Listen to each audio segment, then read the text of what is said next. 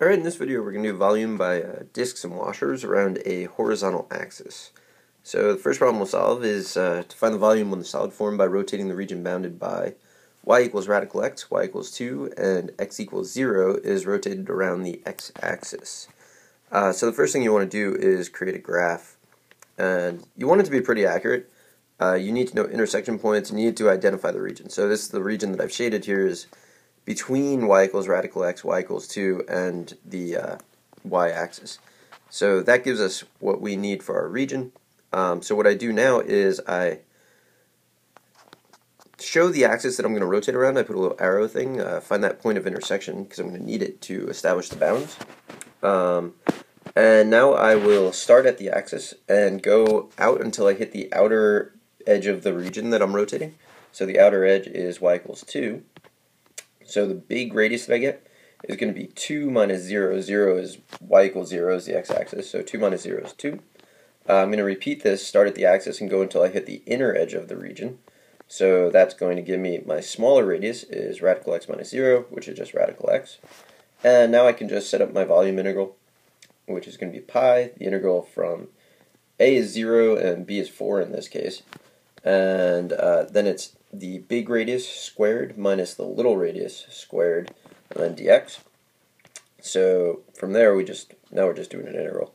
So it becomes 4 minus x when we simplify. And then I actually integrate to get this. The bounds are 0 and 4. Now I'm going to substitute in my bounds. 0 is always a nice bound to have. So I get this. Ultimately I get 8 pi is my volume. Alright, so that's one example where we're going around the x-axis.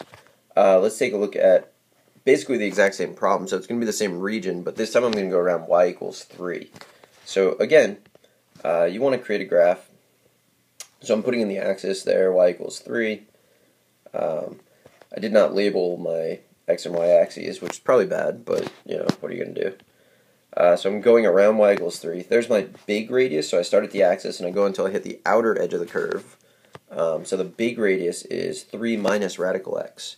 So I always choose that so that it's positive. You're going to square it, so it doesn't really matter from a calculation standpoint if you do radical x minus 3 or 3 minus radical x, but I prefer to have my radius be positive.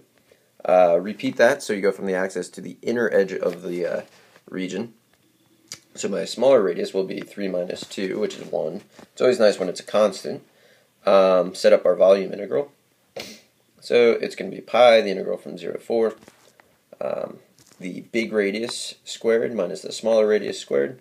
And now we're just doing some fundamental theorem stuff. A little expanding there. And clean that up. You always want to clean up the integrand before you integrate. Change my radical into a rational exponent because nobody likes integrating a radical. Find an antiderivative here. And now I'm going to substitute in the bounds. So again, the 0 works out nicely for me. So I get this. And my final answer is 8 pi again. So I actually got the same answer for both of them. Kind of a coincidence. But I hope you found these examples helpful, and good luck.